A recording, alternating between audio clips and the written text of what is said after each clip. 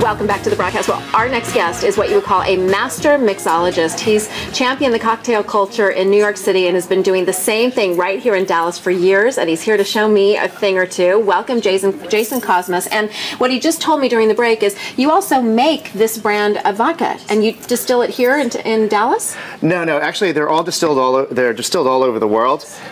Myself and two other bartenders, we collaborated with master distillers from all over the world to produce completely unique spirits that are specifically made for making incredible drinks. Oh wow! Okay, so tell us real quickly the difference between these types. Just vodka is?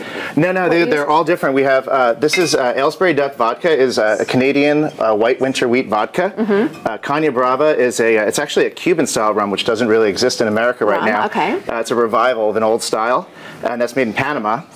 Tequila, of course, is made in Mexico in the highlands of the tequila of Arandas, and then Ford's Gin is made in London. Okay, so which one of them are you going to use today? Okay, well I'm going to use the Ford's Gin, and I'm actually going to use also, this is from my bar in New York, employees only. We make a grenadine, and we also make an excellent Bloody Mary mix. Oh. Probably one of the biggest and boldest Bloody Mary mixes out there. Really? The grenadine is made from 100% pomegranate juice and cane sugar and a little bit of some exotic spices. Okay, so it really does matter what you use in your drink when you're mixing up a good drink. Everything I do is flavor driven. Okay. So get us started. started. We're going to do a watermelon cobbler. Now, cobbler is, and everyone knows it as kind of a a dessert thing, but in classic cocktails, it was actually you would use fresh fruits. Actually, this shaker here is known as a cobbler shaker. It has this screen which holds back all the pulp. Yeah. And the idea was that you would take fresh fruits and season and mix it with alcohol, and that's how you kind of celebrate it. Yeah. So for this one, we're going to do a watermelon. Maybe not exactly the most classic, but definitely fun. So about 3 chunks. So good for summer. Yeah, it's really yummy. And you get a really nice, ripe red one. And we just muddle it a little bit. Muddle it down, okay. And then, I mean, it's so easy to do. You just need a little bit of lemon. This is 3/4 of an ounce that I'm going to put in. And I got that. Which is just about half a big lemon. Okay. A really big lemon on that one. So we have our grenadine. And if you wanted to make grenadine at home, could you do it with just pomegranate juice and like a simple syrup? You could. It's better to actually fortify the pomegranate juice with sugar. Okay. We actually get really, really good pomegranate juice for ours. So, and the next one is Ford's Gin. Okay.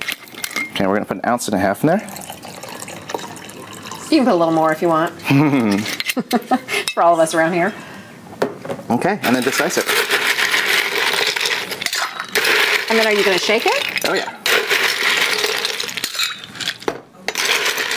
I love these summer drinks that you could do for like a big barbecue. Just make a big batch of it in one of those, one of those glass spout servers. You can do that, or even easier, you can just do a pitcher. Just get yourself a big pitcher, mix everything except for the ice and the soda, and then when you want to, just pour it out into the shaker, or into this shaker even.